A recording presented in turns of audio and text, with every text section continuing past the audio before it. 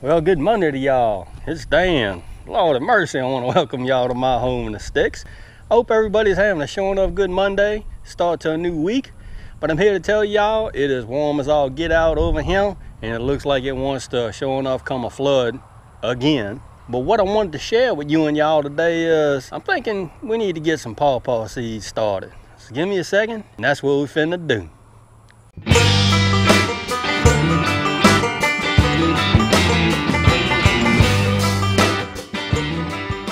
All right, y'all, right quickly, let's talk about the PawPaw tree, Asimina triloba. The common names for this tree, which is native to North America, is a false banana, custard banana, or a hillbilly mango. That's what the common names are for it. And there's probably a bunch of other names for it as well. The PawPaw belongs to the same plant family as the custard apple, cherimoya, the sweet sop, and the sour sop. So it's included in that family. Now, from what I understand, and I've never tried one personally myself, but PawPaws have a custard-like flavor, similar to banana, mango, and possibly cantaloupe. So I have no idea, but I'm really looking forward to trying one, in the next, I don't know, 6-7 years. I don't know, however long it takes to grow. I'm sure enough ready to try it. All right, you and y'all, here we go. What we're gonna do today is we're gonna try to get these PawPaw seeds into 2 containers. I'm gonna do this 2 different kinds of ways. Been doing a little bit of research on the PawPaws, and let me show you. What I have here is a 12-inch pot, and this right here is a piece of 4-inch thin wall sewer pipe, about 18 inches long. And I have a 4-inch cap that I cut some holes in, well, I drilled some holes in. Now, the thinking behind this one right here is a PawPaw tree has a really long taproot once it starts growing. If you look around on YouTube and a few other places, a lot of folks are really unsuccessful transplanting a PawPaw tree. And the reason being, through my research and for what I understand, is the PawPaw has a root system that does not like to be disturbed. Once it's there, it wants to stay there. And if you go to digging it up and trying to transplant it someplace else, you stand a chance of damaging them roots. The PawPaw tree will grow for a couple of weeks, maybe a month or so, and then it'll die back because of the root system. These PawPaw seeds in this bag, and we're gonna pull them out here in a second, have already been through the process of stratification, cold stratification. And all that is just a fancy name saying that these seeds been in the refrigerator for 4 or 5 months. The plan is to crowd this pot with some PawPaw seeds, and I've already done one of these on a trial and error thing, and I'll show you that. But my thinking on this is, once these guys get to growing in here, I can easily transplant them into this container right here.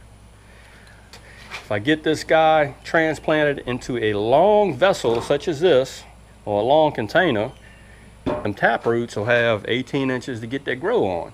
I've seen folks use like tree start cups, tree cups or something like that. They're little long black things that they long kind of like this. Don't know if it's 18 inches long, but that's what other folks have been using. But this is what I had on hand, so I'm going to use it.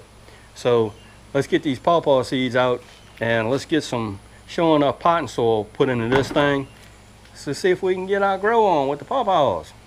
Here we go, y'all. I apologize again for the light because it does look like it wants to start raining. So what I'm gonna do is I'm just gonna go ahead and fill this pot up with some good potting soil. So what I'm gonna do is I'm actually gonna add in some perlite, because these PawPaws are something that drains well.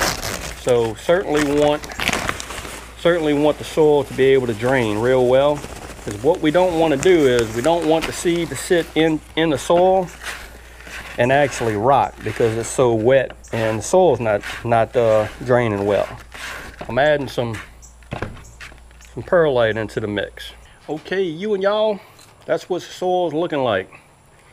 It is a showing off light, fluffy mix, and I believe it's going to have good drainage with this perlite that's in there. So let's take a look at these PawPaw seeds. These PawPaw seeds came from Bobby over at Mississippi Gulf Coast Gardeners channel. He sent me these.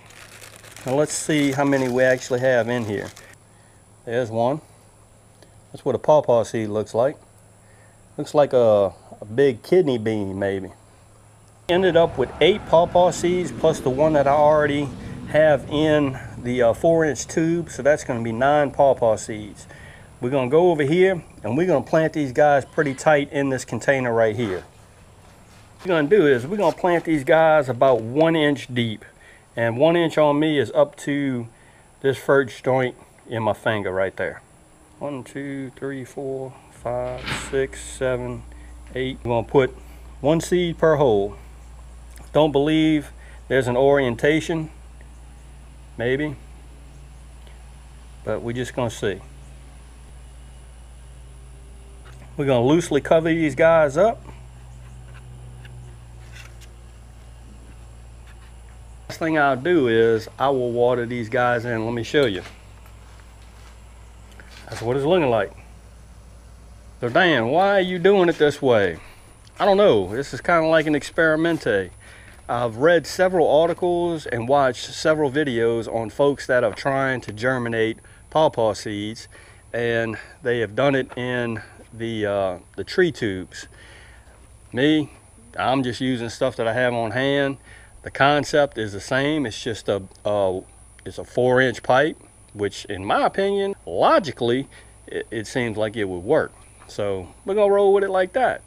As far as all of those pawpaw seeds that I planted in that 12-inch planter, yes, they crowded, but that's okay, because once they start growing, I could actually take the soil, dump the whole thing out, and carefully just pull the pawpaws out of the soil and transplant them into something else.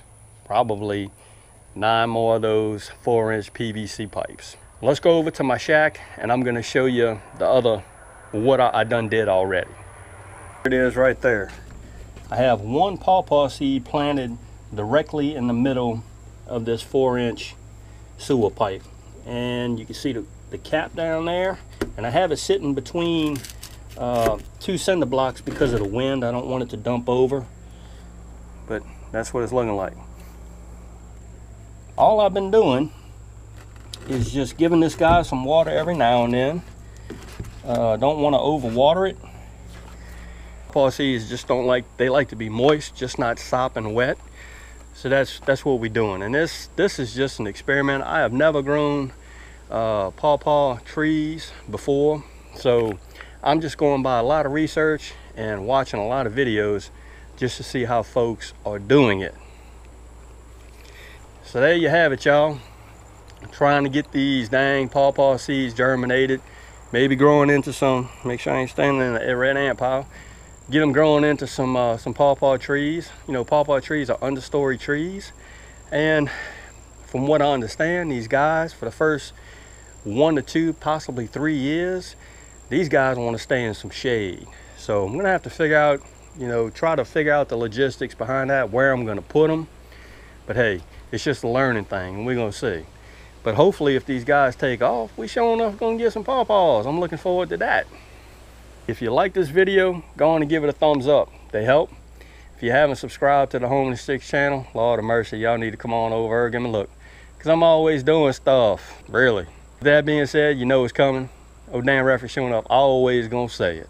Don't let nobody dull your shine. I mean, nobody. You get your shine on. I guarantee you it's that dang important. And we will see you and y'all in the next video.